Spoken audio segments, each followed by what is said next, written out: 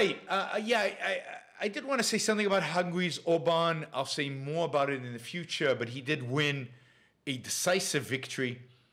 I think what he showed in his victory, in spite of the fact that the European Union was backing the opposition, in a sense, the polls were showing a tight race, but I think polls that were biased. I think what his victory really shows is that people like authoritarian nationalists. Orban is not quite as big of an authoritarian as Putin. There are still elections. As far as I can tell, the elections are, quote, fair in Hungary. It is a member of the EU and a member of NATO. But the entire media apparatus in Hungary is controlled by Orban. He has basically taken over the media explicitly. The economy is a crony economy where just like the oligarchs, where all the juicy positions are all held by friends of Orban. He is a populist.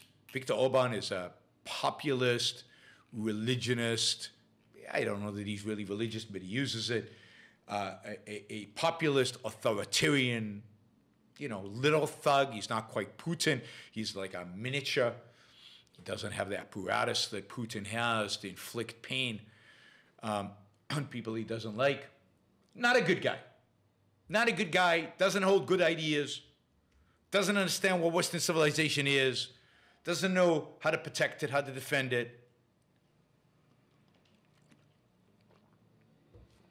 Somebody who's taken over the media, doesn't believe in free speech,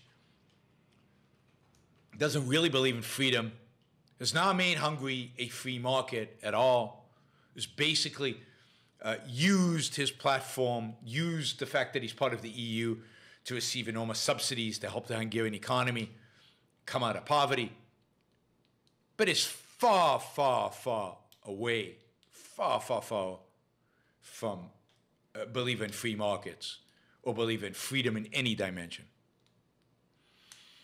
He's completely and utterly corrupt. And yet, the Hungarian people love him. So there's no question he's popular. There's no question he won this election democratically. There's no question that the Hungarians support him. And as such,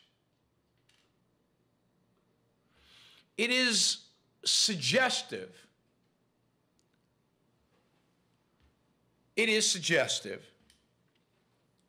that there are elements in Europe, I think in the US, because Orban is a favorite of the US right. He's a favorite of people like Tucker Carlson and the intellectuals of the new right, that longs for the muscle, longs for authoritarianism. But he has a significant majority of Hungarians supporting him.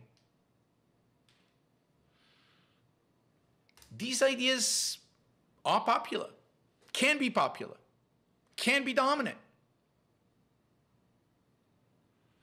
It's not the case that they are minority views everywhere. And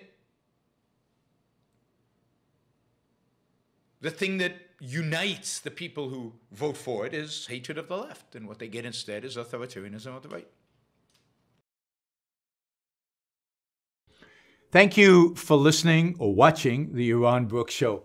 If you'd like to support the show, we make it as easy as possible for you to trade with me. You get value from listening. You get value from watching. Show your appreciation. You can do that by going to yaronbrookshow.com/support, by going to Patreon, Subscribestar, Locals, and just making an appropriate contribution on any one of those channels. Also, if you'd like to see the Yaron Brook Show grow, please consider sharing our content and, of course, subscribe. Press that little bell button right down there on YouTube so that you get an announcement when we go live. And for those of you who are already subscribers and those of you who are already supporters of the show, thank you. I very much appreciate it.